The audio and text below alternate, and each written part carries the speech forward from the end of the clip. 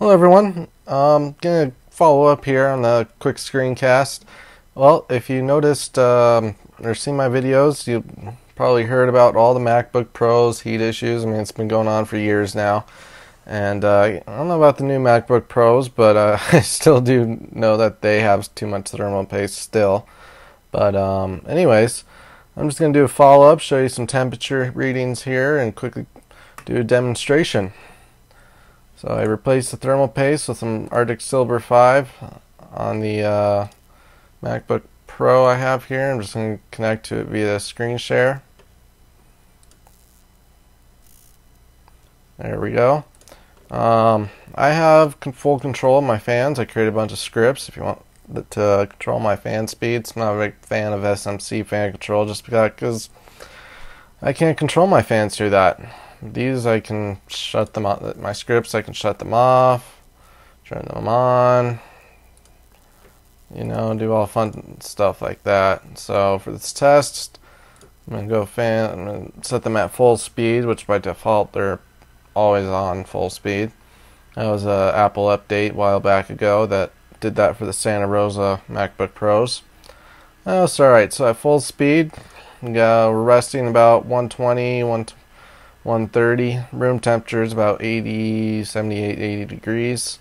We're going to run a quick utility here, this pointless command, but is a good CPU stress test.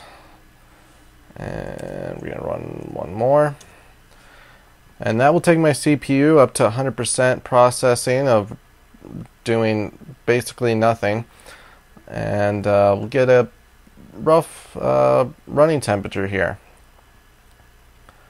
and I will skip ahead once I get there, but as you can see it doesn't increase too heavily. It should rest at 160, 170. Okay, so I've been running this for about 10 minutes now, and it is basically staying between 160, 170. It kind of bounces back and forth at 10 degrees. Not sure why. But basically it likes to hang between 165 170, which is good temperatures actually. Before I changed out the thermal paste and got rid of the excessive paste, thanks to Apple, I was running all sorts of, this would shoot up to 200 degrees, and eventually after a good amount of time it would do emergency shutdown, which the computer just, with the safety feature, just shuts off when it hits a boiling point, which is 212 or 100 degrees Celsius. That's just Intel's limits there. And I'm going to go ahead and just close these out and get this back down to idle here.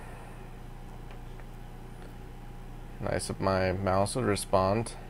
There it goes.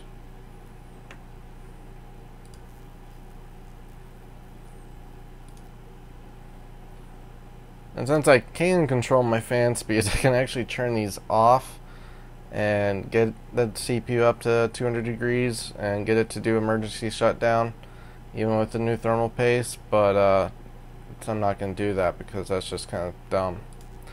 But hey, that's one test you can run on your MacBook Pro, and run it for 10-15 minutes. If your computer doesn't shut down on its own, like then you're probably fine. But your computer should idle between, your MacBook Pro Santa Rosa should idle between 115 and 125. Our normal range is 120, 130, and full load should be between 160 and 170, and at most 180 if it's extreme intensive application. So that's what it should be. If you want these fan scripts I created, just give me a holler or a shout, send me a message, and I'll send them over to you. These will only control MacBook Pro fans. I have some iMac fan control speeds that manually control the fans. So if you want those, just give me a holler. Alright, that's it. I'll talk to you later.